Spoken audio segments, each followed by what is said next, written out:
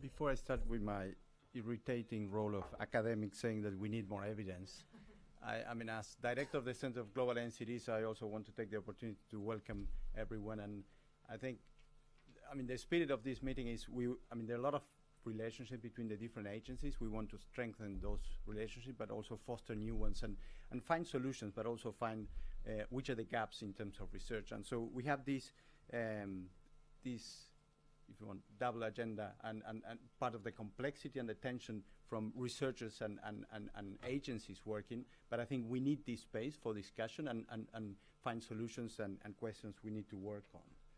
So what I'm going to be presenting also is for setting the scene of some of the programs I'm going to be presenting later in this session. And it's about a systematic review that we are conducting with people from the school and UNH and people like Martin McKee, who is chairing this session.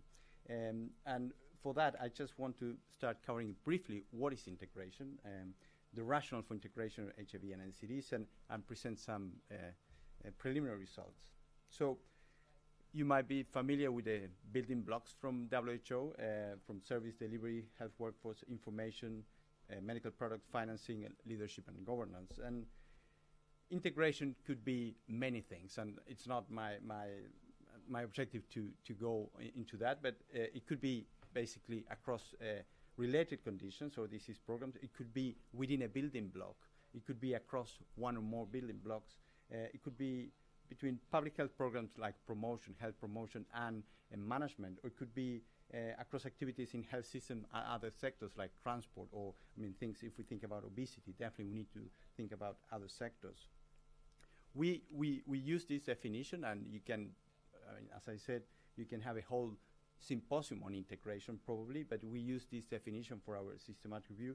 So managerial operational changes to health systems to bring together inputs, delivery, management, and organization of particular service function as a means of improving access, acceptability, quality, coverage, and cost effectiveness.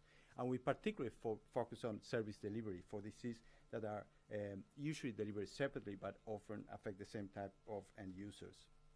So this is the cartoon that Philippa was not allowed to show, and it's from someone from MSF Switzerland, Dilo, and I think you can all read it.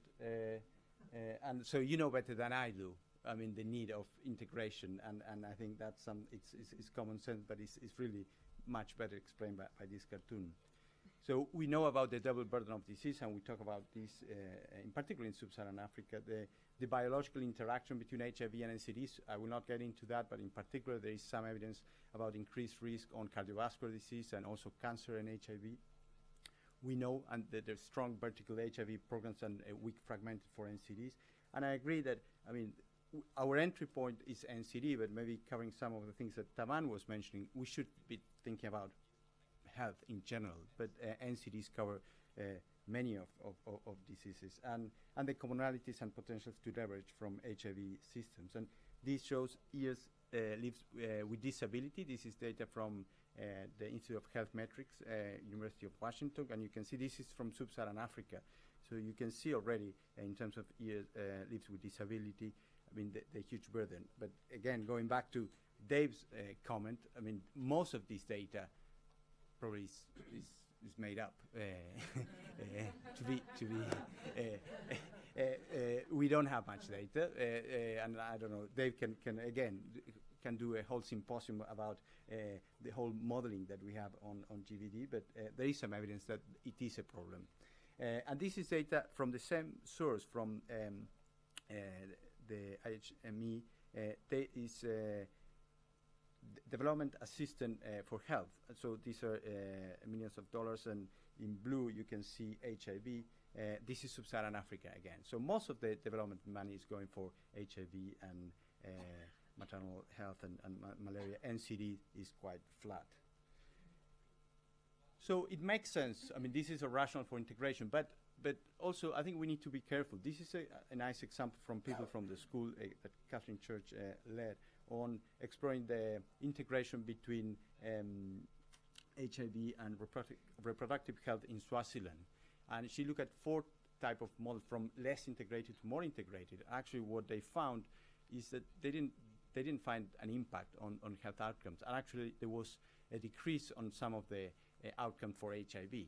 So there was less use of, I think, recommendation for use of condoms. And what they found actually that they were not so integrated, and they show with some simple method the importance of evaluating integration, that it not always work. So with that in mind, we said, okay, we're going to do a systematic review of integration, and our objective was to describe different models of integration and to identify barriers and facilitators at the level of the health system that can influence the success of integration. So we look at HIV and any NCD chronic condition. We include quantitative, qualitative, or mixed method studies that they were either descriptive or evaluative, but we didn't include editorials or reviews, just should be primary research.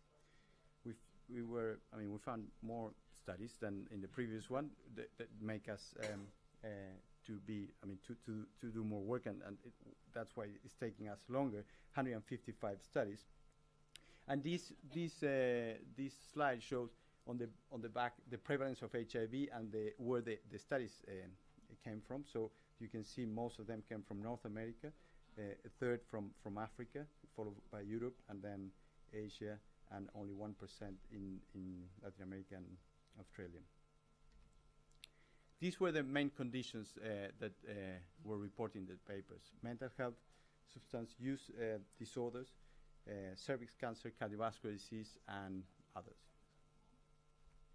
I'm going to just concentrate a portfolio of systematic reviews that we are producing in the different topics. One that is led by Dina Balabanova, that is the overall review, and then by topic.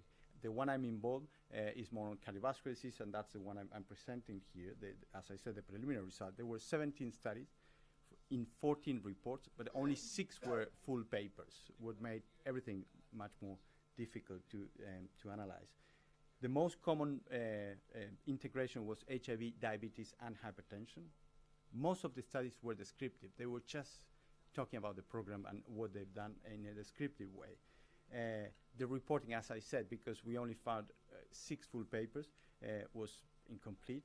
Most of the follow-up was short, and all they measured were more process outcomes or proxy outcomes, blood pressure, for example. These were, we tried to summarize the different models and the level of the patient entry point, and this reflects that. So community and mobile, and this shows from less intense to more intense in terms of treatment. So these are mainly screening, and these are, they go treatment and referral. Community and mobile, HIV clinic, primary healthcare, and secondary healthcare. And you can see the distribution of these studies.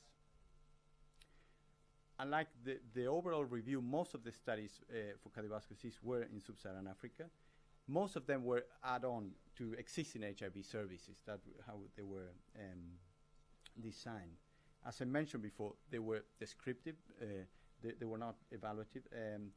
They used proxy and process outcomes, and the reporting was really poor in terms of, it was very difficult even to assess what was the risk of bias.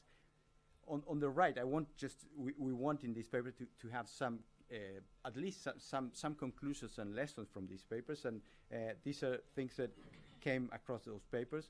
The obvious benefits of integration, and some suggestion that is feasible, acceptable, and with potential impact. To be honest, the strength of the evidence is not much, but of course, and there is a huge potential of reporting bias. Of course, they are doing these programs and they just report the things that work.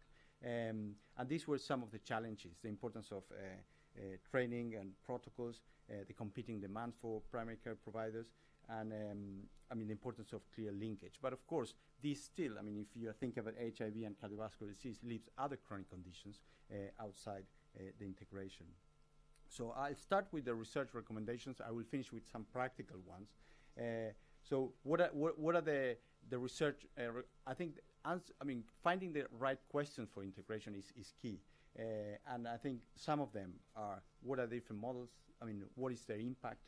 What are the components that work? And importantly, those that do not work. In which context? How the context affect this, and how can promising integration strategies be adapted and scaled up? And this is below is a definition of what is implementation research, and I think that's the kind of research that we need for integration. So understand not only what is and isn't working, but how and why integration is going right or wrong, and testing approaches to improve it.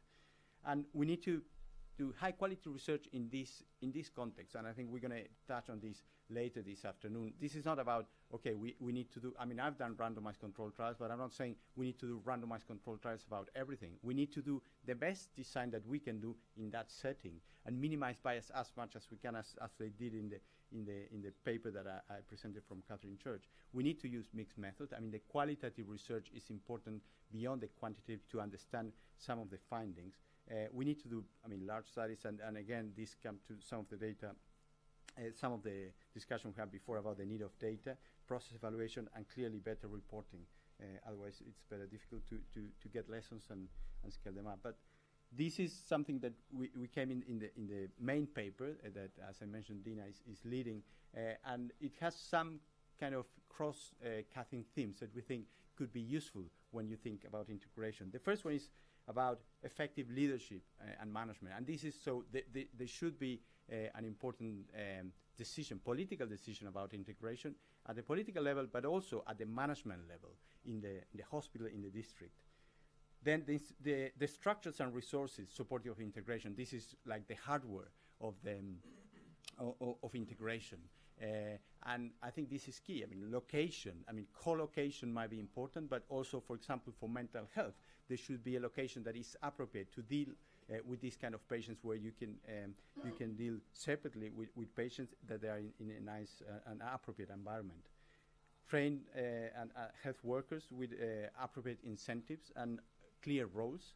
An important issue is communication, formal and informal communications and collaboration, and this again is finding most in the qualitative results of the papers we found. There's a lot about the importance of communication, and part of the findings is the lack of communication. And then patient-centeredness. I mean, this is the most obvious one, and although I think for anyone, if anyone has been a patient and understand the importance of this, we are not just HIV patients or hypertensive patients, but I think we work in that way. I mean, as researchers, as NGOs, and I think we need to keep that in mind all the time. It's easy to say, but it's not so difficult, not so easy to implement. So, as I mentioned, this is the work of a group of people.